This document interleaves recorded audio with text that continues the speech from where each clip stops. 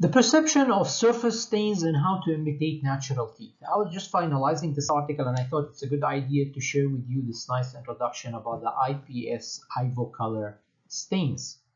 As you all know, natural tooth color depends on two dental structure optical properties, the enamel and the dentin. Well, starting with the enamel, as you know is both high translucent and opalescent as a result of the hydroxyapatite crystals that compose enamel rods.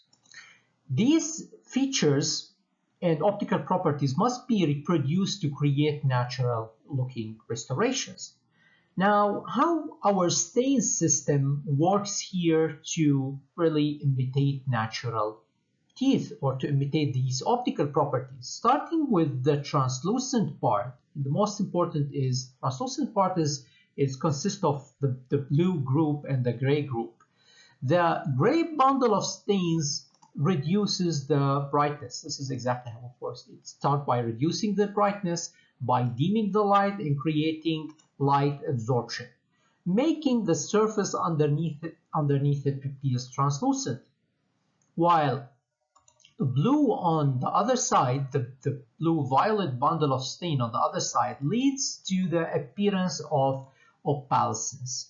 Now, the appearance of opalescence depends on how light interacts with the enamel. So reflected light turns to bluish, while refracted light turns more to orange, just like how the prism would work.